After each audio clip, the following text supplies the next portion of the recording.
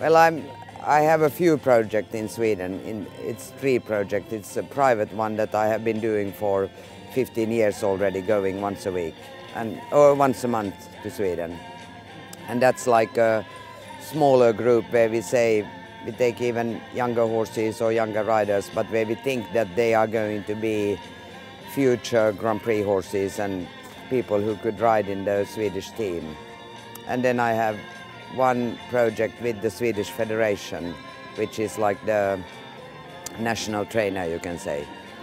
And then I'm a professor in equitation in Sweden, in dressage, from the university. So I'm also working with the high school there, with the university. They have 2 places, Strömsholm and Flyinge, that are their university places, and I work with the teachers there who are then teaching the coming riding teachers in Sweden.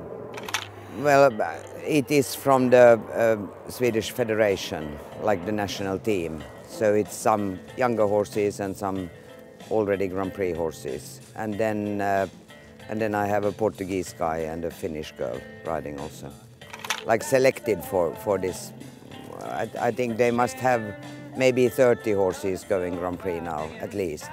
And then they had Gothenburg horse show at the same time, so some horses went there, and then you can say that maybe like the next generation of team riders are here, plus Patrick Kittel, who is already in the team. So he's a strong one because of the VDM, the big Grand Prix.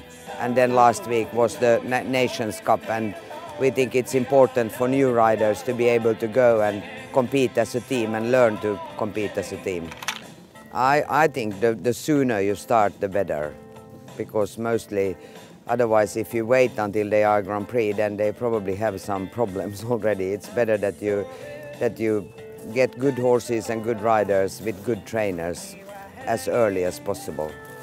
And that I think, like, you know, from junior age, like 14, 15 maybe.